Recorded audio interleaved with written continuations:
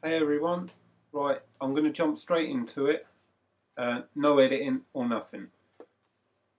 We've seen these for sale all over the place, so I've picked one up. This one here is the Hero 4. It's only just come out in the last month or two. The added benefit from the newer version is that it's got a screen on the back, which the other one didn't, so this one's a whole lot better. We'll have a look at this. I'm gonna do a quick look at the camera on my Apple camera, and then we're gonna see how it runs to check out all of the paperwork and the wires and brackets, the whole lot you've got in here. I've fully charged it already, so we'll crack it open. This is what it looks like. Diddly-dee, diddly-dee. There's the screen, and I'm going to take screenshots of all of these and various other things to put in the video as well at the end of it. So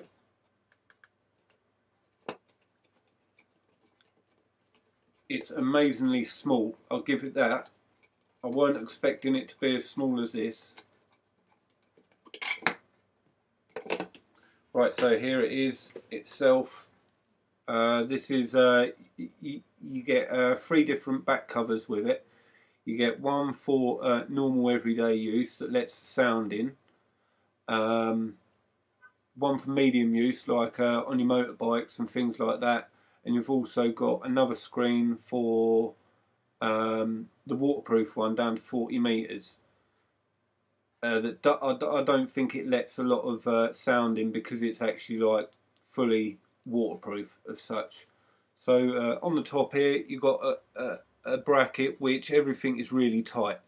You see, takes a lot, but there you go. You open that up, and the back of it opens up. And look how small that is. Look. There you go, on my hand, small as anything. So we'll have a look at this, and then we're going to swap it over and try and use this to make my videos on. That's what I'm going to try and do. So on the front you've got the power button and an LCD screen. See if we can power it up for you. There you go. Right, so on there we've got little screen with various to show you all of the settings. On the side here, I don't know if you can see it because the camera on my Apple iMac is crap at the moment.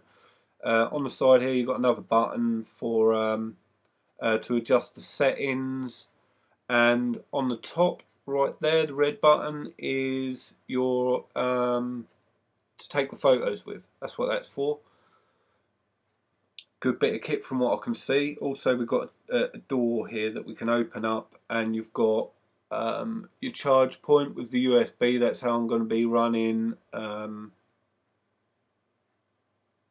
putting my videos onto YouTube and things like that. That will go straight to a USB stick into the back of my iMac. The other one, haven't quite worked out what that one is yet. So also got the micro SIM here. That's the other thing. I haven't got it here to show you, but I've got a deal on the micro SIM and a larger one that goes into the back of the computer. My missus knows something about it. I don't really know about it. So there you go. That's the camera. Put that on there. Right, so on the case, all of the buttons are fully waterproof, push buttons, everything like that. From what I know, you can actually change these lenses to for bigger ones to take photos and videos further away, you know, like motorbike, when you're watching motorbike racing and things like that. So there you go.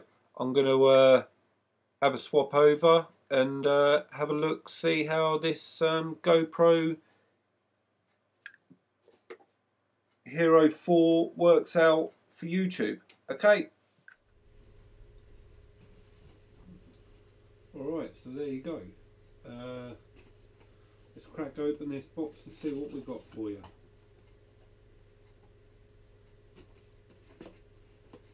Right, in here there's loads of goodies, wires, everything like that. It's all nicely boxed as well. I did like that when I opened it first time up.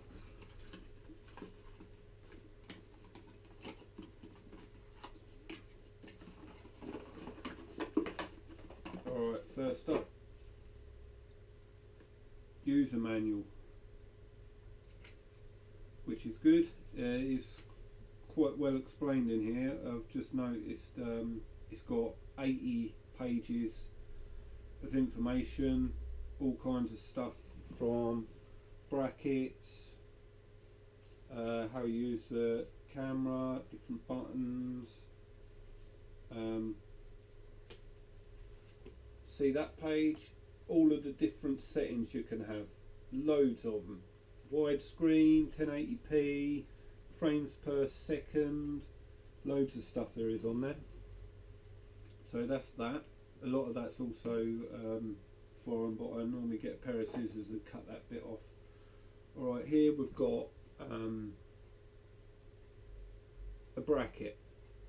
This one you've got, so for instance you've got backwards and forwards and left and right as well on this one. These are all free, it comes with it, so they're all worth doing. I don't know really what that one is, but funky. Some more instructions, quick start, warranty, safety information, like I'm going to swallow the camera or something. Another quick start, loads of pages there. Free stickers as well, like we all want stickers. Right, there's one of the screens, I'll show you that in a minute. Sticky adhesive things.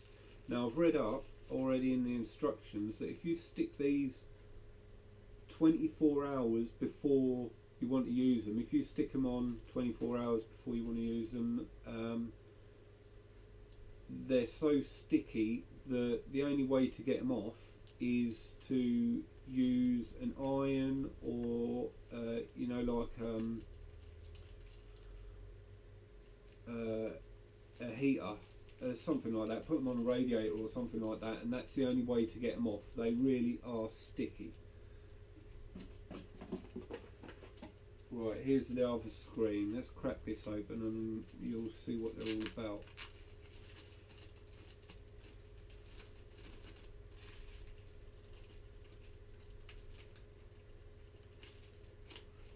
Right, so here's the waterproof one. It's totally, you can't do nothing with it. It's solid, and there's no room for the air, for the sound to get through either. That's, I think the sound would be not as good as what it would be in perfect day when you're underwater or in the bath.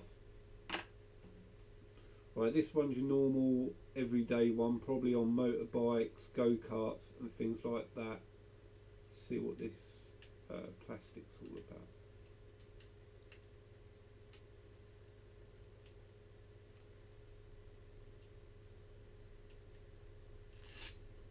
Right, so it's got a protective cover on each side. Okay, so it's got foam around this one. So this is your normal, you know, motorbiking and that I just said. Anyway, so it will let some sound in, but not a lot. It's only got one hole in there. And the one I'm using right now is totally, it hasn't got no plastic or nothing. So you can use all of the touch screen as well. I think you can use the touch screen on this one as well. Yeah, it's got touch screen on the back as well. That's one good thing.